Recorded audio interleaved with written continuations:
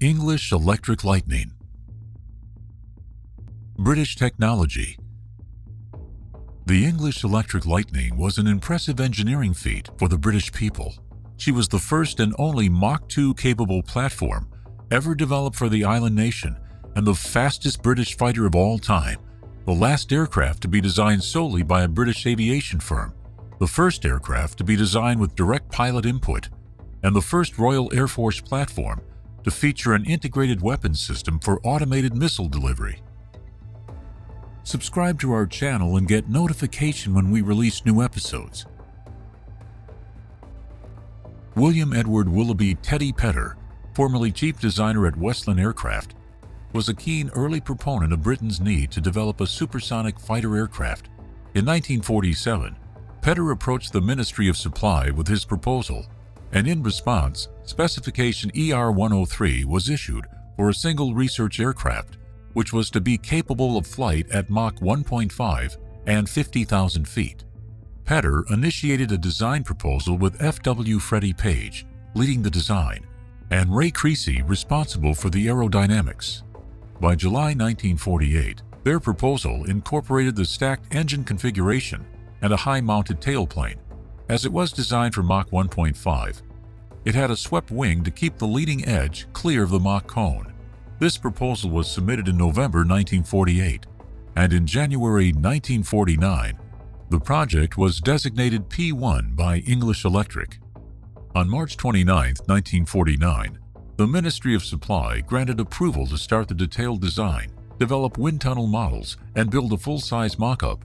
On April 1, 1950, English Electric received an official contract for 1 static and 2 flying airframes. The English Electric P1 wing design, combined with 2 Rolls-Royce Avon engines, configured in a unique stack-staggered arrangement, produced an aircraft with a speed capability of Mach 2.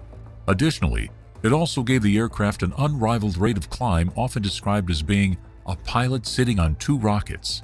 Starting in 1953, the first 3 prototype aircraft were hand-built at the English Electric factory at Samsbury, Lancashire. The prototypes were powered by unreheated Armstrong Siddeley Sapphire turbojets, as the selected Rolls-Royce Avon engines had fallen behind schedule due to their own development problems. Defending the V-bombers. In May 1956, the P-1 received the Lightning name, which was said to have been selected partly to reflect the aircraft's supersonic capabilities. The pilots also called it frightening, referring to the aircraft's challenging crosswind landing characteristics. The Lightning was designed to meet a specific threat, shooting down Soviet bloc nuclear bombers penetrating UK airspace, should the Cold War have ever turned into a real conflict.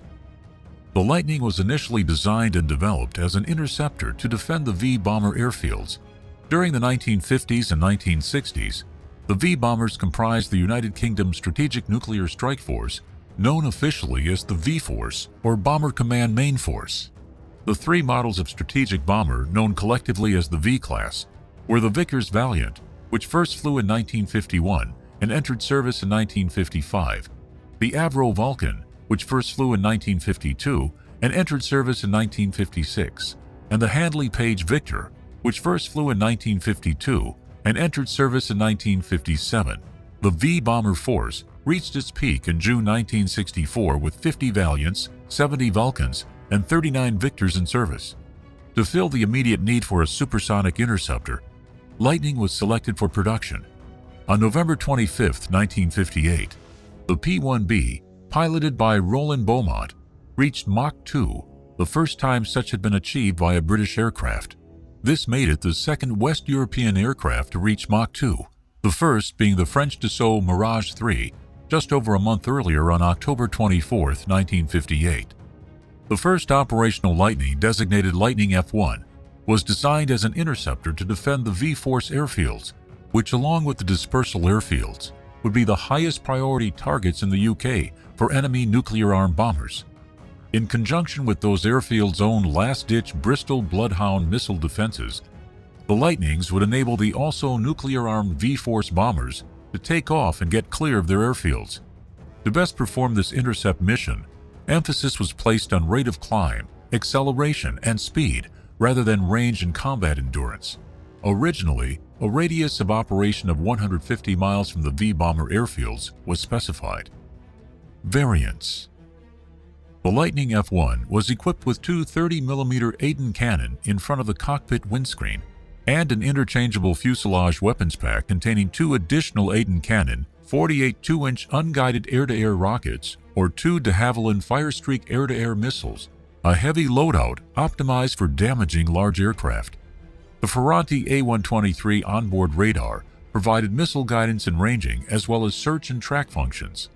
The next two Lightning variants, F1A and F2, were steady but relatively minor refinements of the design, but the Lightning F3 was a major departure. It had higher thrust Rolls-Royce Avon 301R engines, a larger squared-off fin, and strengthened inlet cone, allowing a service clearance to Mach 2. The F3A introduced two improvements: a new non-jettisonable 610 imperial gallon ventral fuel tank, and a new kinked conically cambered wing leading edge, incorporating a slightly larger leading edge fuel tank, raising the total usable internal fuel by 716 imperial gallons. The conically cambered wing improved maneuverability, especially at higher altitudes, and the ventral tank nearly doubled available fuel. The increased fuel was welcome, but the lack of cannon armament was felt to be a deficiency. It was thought that cannons were desirable to fire warning shots in the intercept mission. The Lightning F6 was the ultimate Lightning version to see British service.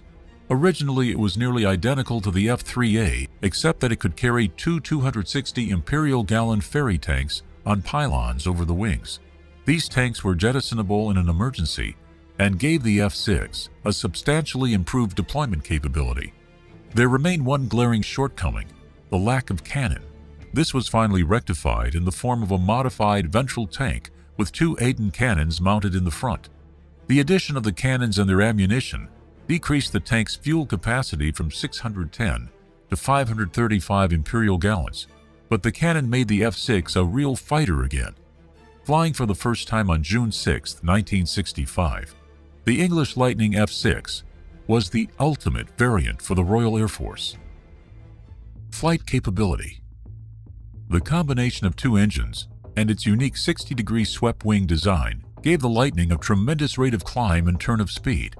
From brake release on the runway to 40,000 feet altitude, climbing at around Mach 0.87 took only around 2 minutes 30 seconds. The official ceiling of the Lightning was kept secret. Low-security RAF documents often stated in excess of 60,000 feet. In 1984, during a NATO exercise, Flight Lieutenant Mike Hale intercepted a U-2 at a height previously considered safe for that aircraft, thought to be 66,000 feet. Records show that Hale also climbed to 88,000 feet in his Lightning F3. This was not sustained flight, but a ballistic climb in which the pilot takes the aircraft to top speed and then puts the aircraft into a climb, exchanging speed for altitude.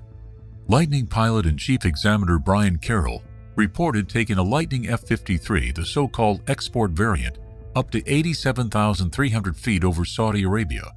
Carroll compared the Lightning and the F-15C Eagle, having flown both aircraft, stating, "Acceleration in both were impressive. You've all seen the Lightning leap away once brakes are released. The Eagle was almost as good, and the climb speed was rapidly achieved. Takeoff roll is between 2,000 and 3,000 feet, depending upon military or maximum afterburner-powered takeoff. The Lightning was quicker off the ground, reaching a 50-foot height in a horizontal distance of 1,630 feet. The production Lightning F1 entered service with the AFDS in May 1960, allowing the unit to take part in the air defense exercise Yeoman later that month. Service history.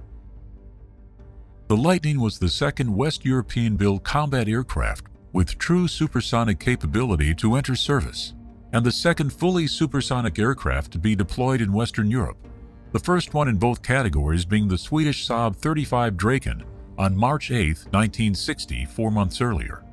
On December 21, 1965, Saudi Arabia, keen to improve its air defenses, owing to the Saudi involvement in the North Yemen Civil War and the resultant air incursions into Saudi airspace by Egyptian forces supporting the Yemeni Republicans, placed a series of orders with Britain and the U.S. to build a new integrated air defense system. Britain received orders for 34 multi-role single-seat Lightning F-53s that could still retain very high performance and reasonable endurance, and 6 two-seat T-55 trainers, together with 25 BAC Strikemaster trainers, while the contract also included new radar systems, American Hawk surface-to-air missiles, and training and support services. To provide an urgent counter to air incursions, with Saudi towns near the border being bombed by Egyptian aircraft, an additional interim contract called Magic Carpet was placed in March 1966. The Magic Carpet Lightnings were delivered to Saudi Arabia in July 1966. One was lost in an accident but later replaced. Kuwait ordered 14 Lightnings in December 1966, comprising 12 F-53Ks and 2 T-55Ks. The first Kuwait aircraft, a T-55K, first flew on May 24, 1968, and deliveries to Kuwait started in December 1968. A Lightning was tasked with shooting down a pilotless Harrier jet over West Germany in 1972. The pilot had abandoned the Harrier, which continued flying toward the East German border. It was shot down to avoid diplomatic incident. During the 1960s, as strategic awareness increased and a multitude of alternative fighter designs were developed by Warsaw Pact and NATO members, the Lightning's range and firepower shortcomings became increasingly apparent. The transfer of McDonnell Douglas F-4 Phantom IIs from Royal Navy service enabled these much longer-ranged aircraft to be added to the RAF's interceptor force, alongside those withdrawn from Germany, as they were replaced by Sepcat Jaguars in the ground attack role. The Lightning's direct replacement was the Tornado F-3. Lightnings were slowly phased out of service between 1974 and 1988. In their final years, the airframes required considerable maintenance to keep them airworthy due to the sheer number of accumulated flight hours. The Lightning served in 16 variants within the air forces of Kuwait and Saudi Arabia, as well as continuing in service with the RAF from 1959 until 1988, and some 337 aircraft were built in its 34-year history. The Anglo-American Lightning Organization, a group based at Stennis Airport, Kiln, Mississippi, is returning a Lightning T-5 to airworthy status. As of March 2021, the aircraft was capable of fast taxiing down a runway. If you like these types of videos, subscribe to our channel and get notification when we release new episodes. For more interesting military history content, check out our video library.